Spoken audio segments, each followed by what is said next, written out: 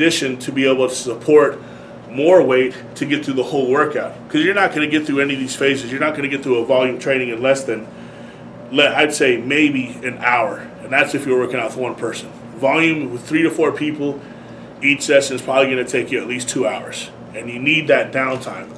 You need to be able to come in at each set, each rep, going 100 miles per hour, giving it everything you have. Okay, because each set, you got to forget what you did the last one as far as, oh, I'm tired, because that's why you got to come in fresh. You got to walk around, get some air, get some water. You got to come back fresh, because every time you hit that platform, you hit that bench, it's got to feel like a competition. And that's just how I train. If I'm coming in, if I'm doing my first set is going to be 10, I'm like, okay, I'm going to do the best 10 I can. I'm going to take some time off, then I'm going to do the 10. You can't think about holding back because you're only on set 1 of 4 and you're doing 20. You can't hold back because you still got to save. You cannot save energy. That's what you have people there for. That's why you always have to have spotters, because part of volume is this fatigue. There's going to come a point, it doesn't matter how strong you are, whether it's 225 or whether it's 600 pounds on the bar, anything, if you slip the wrong way, can crush you. You can tear something. That's why I think in a lot of the videos and a lot of stuff you'll see, I'll always have spotters. And this is something I don't necessarily care so much about the criticism, but when you see the 4, the 5, the 600 pounds, for 4, 600 pounds for 5 reps, or 675 for 1, the thing that you don't see is you don't see the whole 2 hour of footage before it went in to getting to that point. You don't know that we've already done 20 sets and 400 reps. So at any point when you're that fatigued with that kind of weight above your head, all it takes is one slip and your career is done. And it's not worth it. That's why I can't stress enough that a lot of the stuff you see us do, we're going to have spotters, we're going to have hands on the bar, we're going to have elbow wraps, because it is training. Now, I have a strong belief I will cheat in the gym, I will cheat on the bench, and it's going to help me win on the platform. You cheat during training. Cheat, meaning you'll hear people like CT talk about it. You can't always have super strict form on everything. Sometimes you got to cheat. Sometimes you got to bounce off your chest. Sometimes you need that spotter to help you. I'd rather train for a couple weeks with a spotter helping me with 10 to 20 pounds and know that I'm doing 10 to 20 pounds more than if I was just to train and just do the weight all on my own. Now, you're going to get stronger, but what's the other person doing? What's your competitor doing? Are you outlifting them? And that's something I think about constantly. That's why I'll take a spot, because I want to be able to do the maximum amount of weight, because I know that's going to translate to more poundage on the bar. It's going to translate to more stuff during competition. So after phase 1, we're into phase 2. Now we're going to do more, still going to do probably sets of 10, but we're going to break it down into do more compound, more weight. So we might do phase 2, week 4, 5, and 6, or 5, 6, and 7. They might look, a lot of your sets might look something like 3 by 10, which is your first 3. Then you might do 4 sets of 20, and then you might end up with 5 sets of 5 or 5 sets of 8.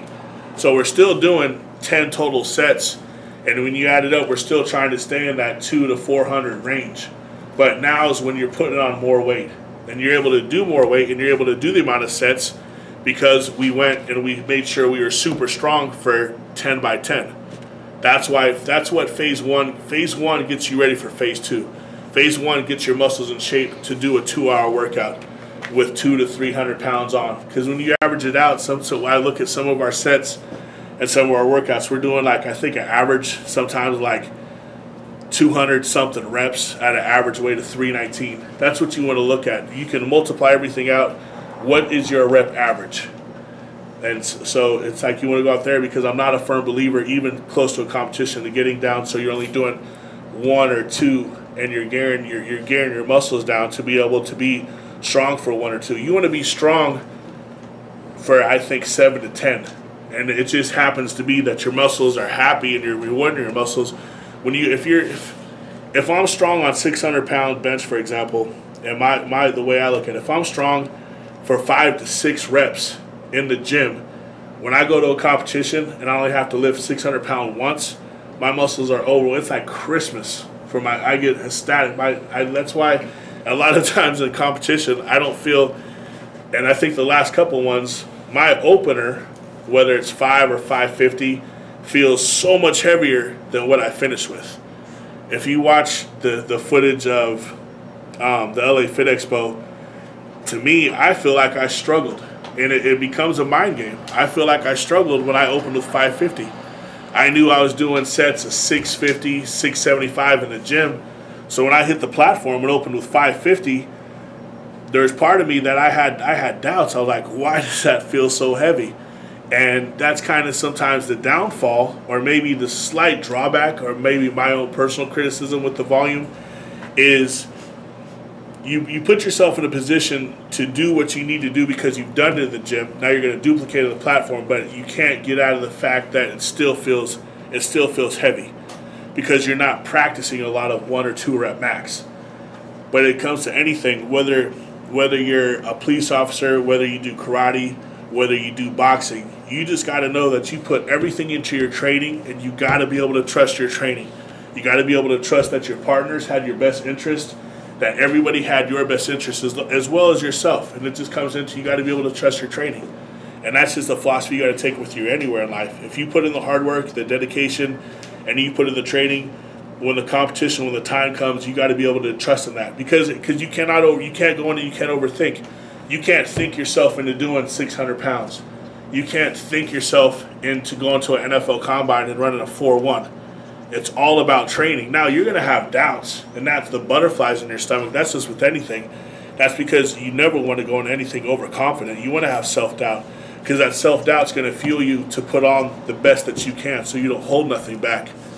So with that being said, it comes down to you just got to overtrain. You just got to trust your training. You just got to trust your partners, and you'll get through it. And you'll see a lot of times on the platform, a lot of people have that same kind of mindset where your first one always feels tough. And then your second one, you're like, okay, now I'm getting warm. Now it's getting easier. Then your third one, hopefully you get all white lights, meaning your lift was good. And then, some meets you get a fourth, you get a personal, or if it's a strict federation, you get to go for, like a world record or a state record.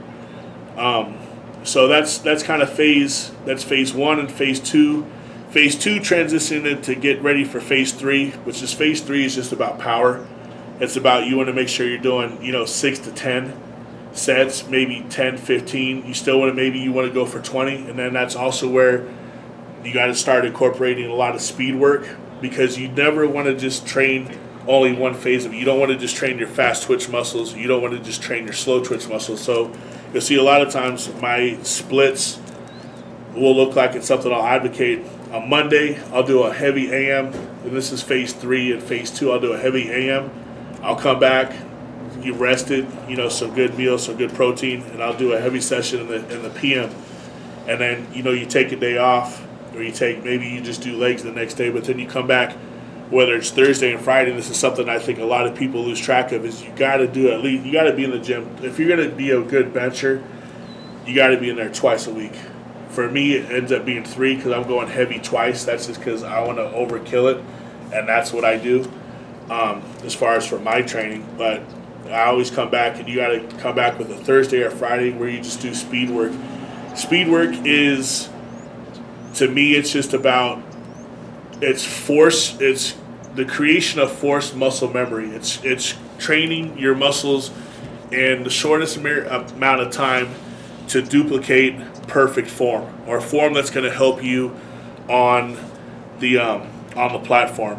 And a lot of people do this. It just transitions, and it's called different things. But if you just take the principle for what it is and don't get so caught up in the technicalities, you see it everywhere. People just don't always recognize it because it's called different things.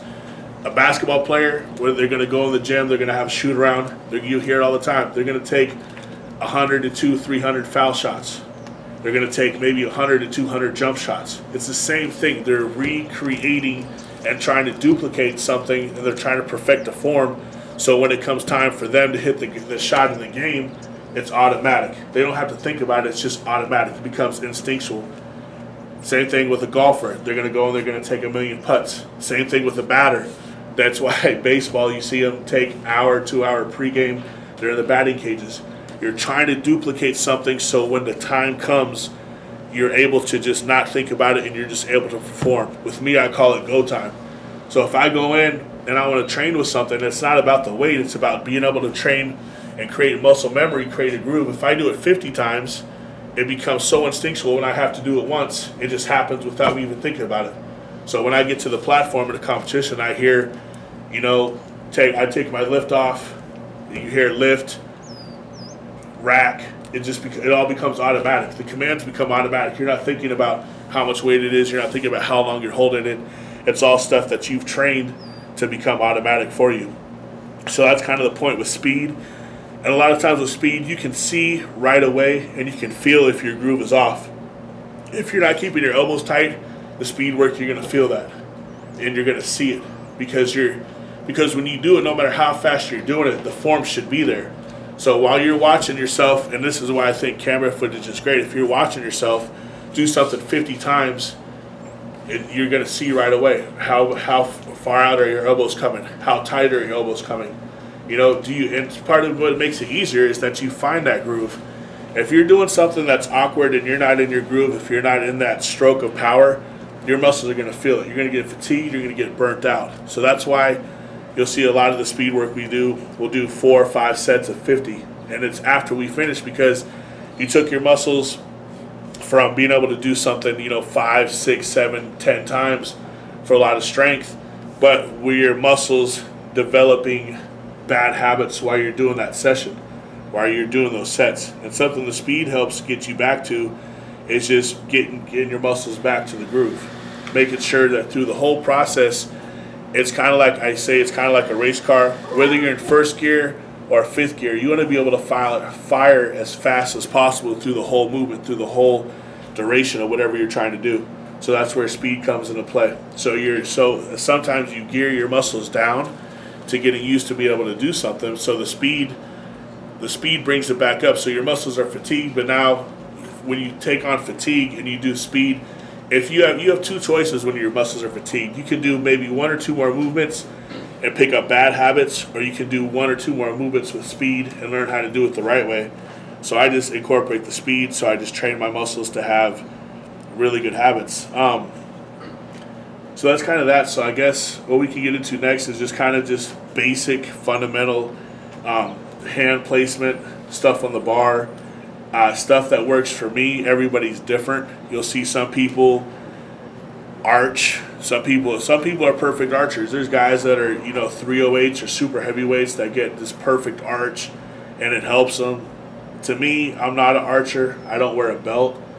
I guess it's kind of to each their own. So I'm not an archer, so I can't teach you how to do an arch, nor do I advocate it. There's a lot of stuff you can do with foot placement. There's different theories on hand placement. We'll kind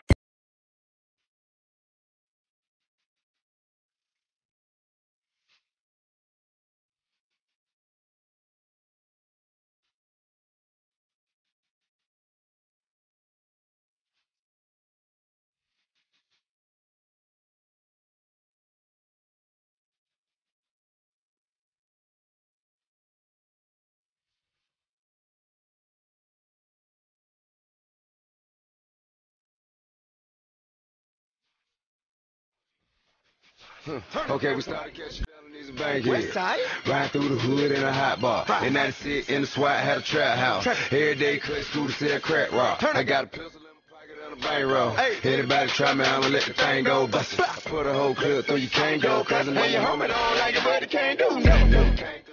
Respect that. You violated mandatory, nigga, bet that. Walk up, pull out the Smith and West, push real bad. Now the undercover ass people look for did that. Can't live with the OZ slanging, styrofoam, double cup, codeine drinking. You run up on me wrong 44 B, banging, meet you at the crossroad, what they gon' be singing out of.